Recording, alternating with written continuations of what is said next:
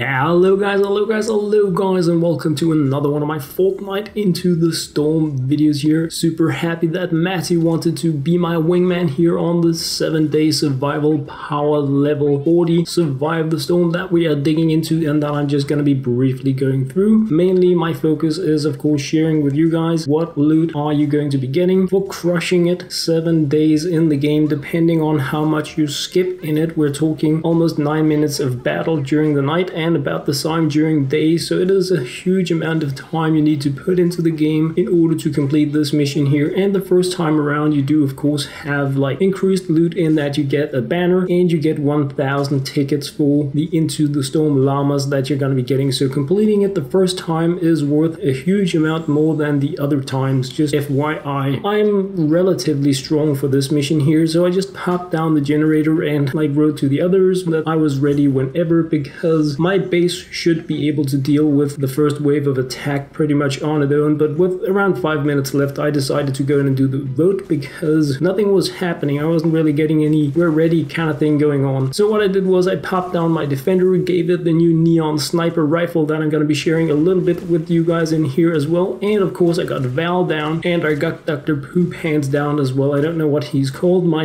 assault rifle sniper. And this was pretty much just because I had the impression that if I put down these 3 defenders with my 106 weapons, they should be able to pretty much do everything. So what I did was put those down so we had like a backup defense, and then I would go like hoard resources because I wanted to just get the bases up and running. Matty was super cool, came to drop some resources for me, so like thank you very much for that as well. So just, you know, put the defenders down, put the base down, made a box, a few traps, mainly the floor spikes, and then out to like clear the area where I knew it was very likely that we would get another generator because we had it right there. Clear out the area, gather resources, and just, you know, move on really. So yeah, I mean, had loads of different weapons that I wanted to test out in here, all of them being a little strong, but look at this stuff here. I can see through the mountain. But that's not all. No, you can shoot through things with the new neon sniper rifle. It is absolutely insane. It does use energy ammunition, making it pretty horrible in regards to that, because I hate wasting that because it takes bacon, but you can often pick it up. So I've been holding up a few stacks in my storm shield storage. So just sharing these few like scope ins and shots with you guys if you are curious about what it is. And yes, you can shoot through walls with it. It is a thing, and my defender has it because then they can just shoot things wherever they see them instead of like missing because there is an obstacle. So I think it's a pretty cool weapon for that as well. The downside, however, to the neon sniper rifle is that it breaks super fast. At least that is my impression. My defender spent 3 of them during the first few days in here. Then I replaced it with a super shredder instead that didn't break. Like, so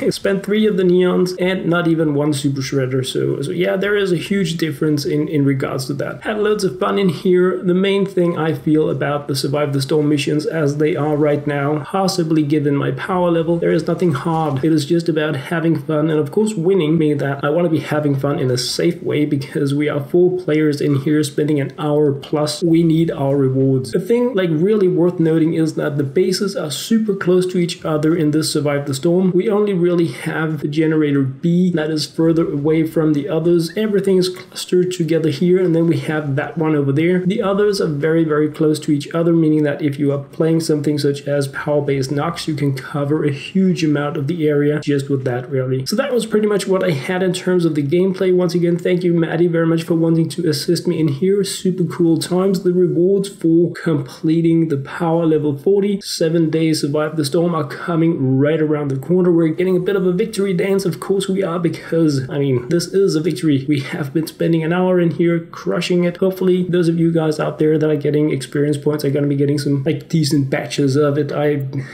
don't get any of that, so boo-hoo me. The rewards, the interesting stuff, they're giving us a level 5 chest. I'm not sure why, but 90 tickets, 7,000 survivor experience points, 200 of those springing on gold, 2 rare schematics, and a legendary transform for a defender, and an epic survivor, and an epic assault rifle schematic. So that was a very nice batch of rewards for 40 power mission. 1,000 tickets and a banner. That's a one-time thing, and then I completed the Eldritch Abominations, so I got a active power cell. So yay me! Regardless guys, that was what I had to share in this video here. Coming up next is probably gonna be the 15 power 7-day survival, so we have all of the rewards covered. Mostly I'm curious about seeing if we're gonna be getting another legendary transform transform schematic for that, because then I'm thinking farming time. Regardless guys, that was what I had to share this time around. As always, thank you very much for watching.